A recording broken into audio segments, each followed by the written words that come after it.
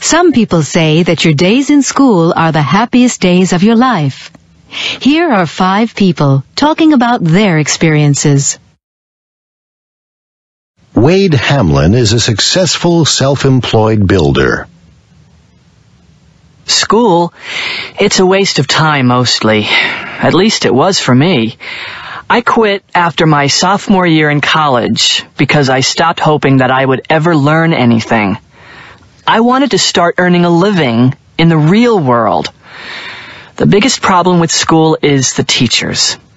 If I'd listened to my teachers, I would know all about Shakespeare and what day the Civil War started and how to conjugate Spanish verbs and how to prove the Pythagorean theorem and all that junk. But I wouldn't know anything about how to make a business deal or raise my kids or anything that's really important. I'm sorry I went to school at all. Anne Marie Johnson is the personnel manager of a department store. I loved school.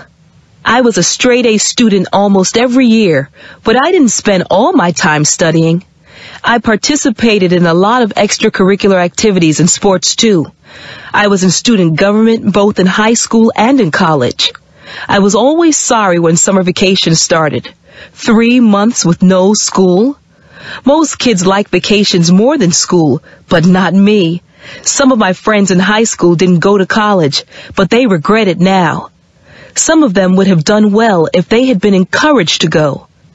I only regret not going to graduate school after I got my bachelor's degree. I've started an MBA at night, but it's not the same. Work is all right, but I miss the friends and the fun that went along with the studying.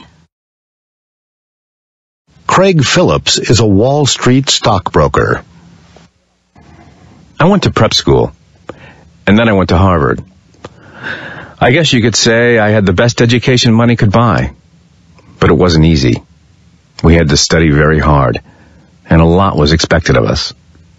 The thing I remember most is the friendship. The friends I made then are still my friends today. Most of us were together in prep school, and then at Harvard too. Sports were very important for me. I believe that team sports teach people to work together, and competition with another team brings out the best in people. Anyway, discipline was stricter then. It's too bad that it's changed. Maybe young people would be better behaved nowadays if there was more discipline in the schools. My biggest regret is that I didn't have the family life other boys had. After age 12, I only saw my family at Christmas and in the summer. Colleen McGrath is a factory worker. School was just another part of neighborhood life.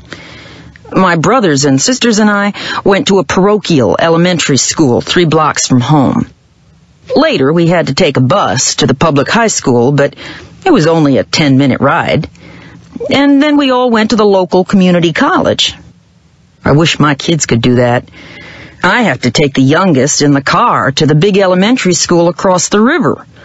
A school bus picks up the other 2 who are in junior high school, and it takes them almost an hour each way. I wish things hadn't changed so much.